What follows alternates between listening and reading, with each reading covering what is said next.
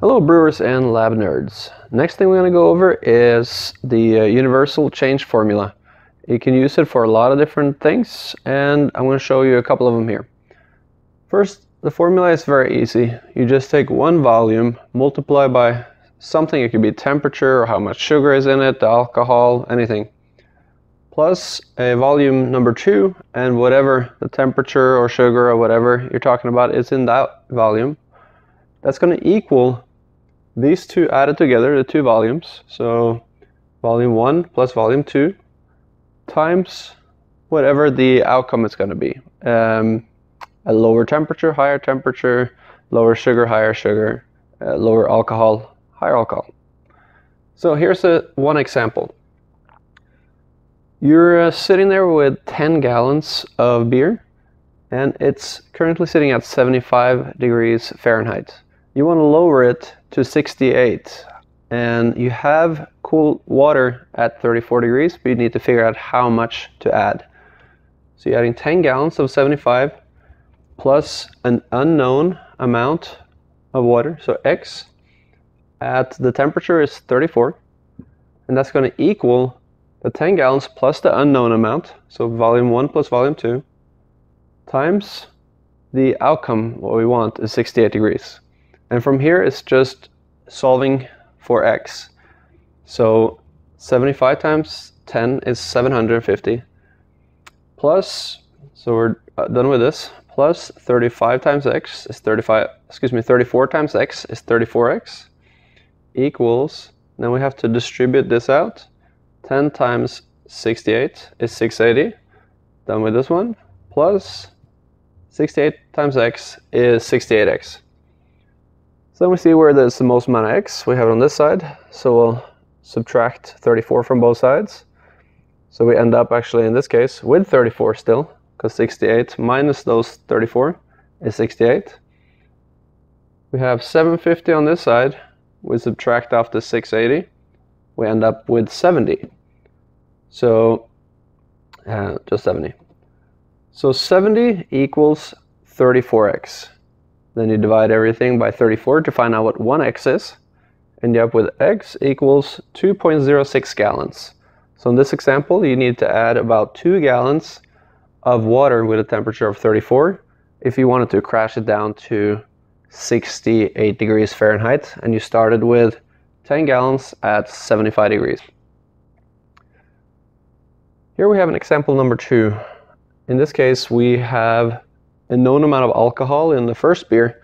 We're going to blend it with a lower alcohol beer to end up with a 6% alcohol beer.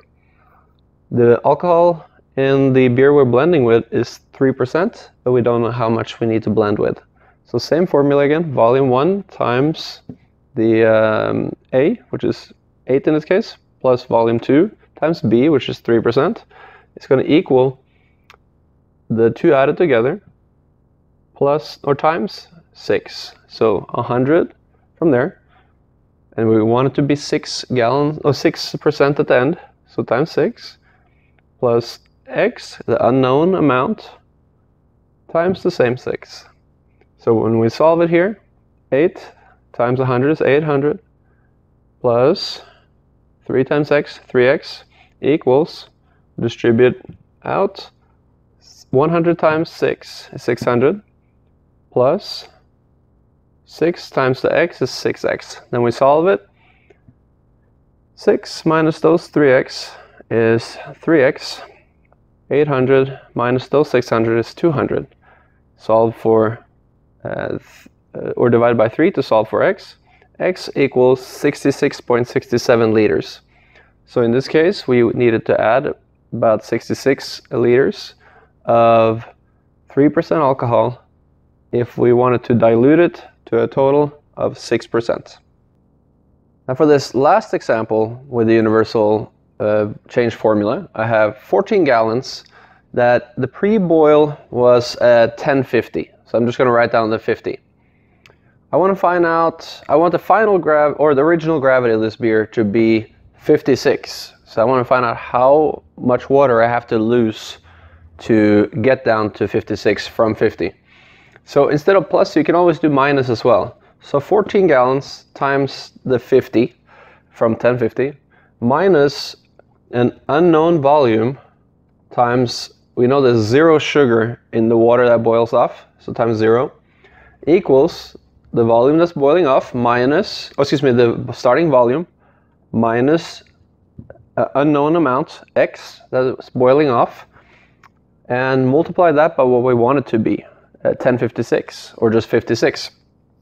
So we go ahead and solve, end up with 14 times 50 is 700, x times 0, anything multiplied by 0 is 0, so it's essentially just 700, equals 784, which is 14 times 56, minus the 56x. From here, move x across, you get over to the positive x again. So now you have 56x equals this 784 minus 700, so equals 84. Now we want to solve for x. 56x is 84, so divided by 56, x equals 1.5 gallon. And since we know our x was the unknown volume that we had to boil off, that means we have to boil off 1.5 gallons to get our total sugar content up to 56. So if we started with 14 gallons, we would have to get down to 12.5 gallons. Now for that last example, if you want to boil off a certain amount of water to get to the original gravity for the beer, there's a simplified way of doing it as well. You just want to calculate how much sugar is in the solution total. So you take the volume and multiply by some form of a reading. So if you do it in bricks, or if you do it with like a 1050, you know, the British version. So in this case, I took 100 liters multiplied by 12 bricks. That gives me, in that solution, that's never going to be more than 1200 sugar points. So this is, let's say, our pre-boil volume and measurement. If we wanted to end up at 15 bricks, what would be our final volume? All you have to do is take that total sugar and divide it into what you want it to be, 15, and it'll tell you you need to get to 80 liters to get a 15 bricks reading.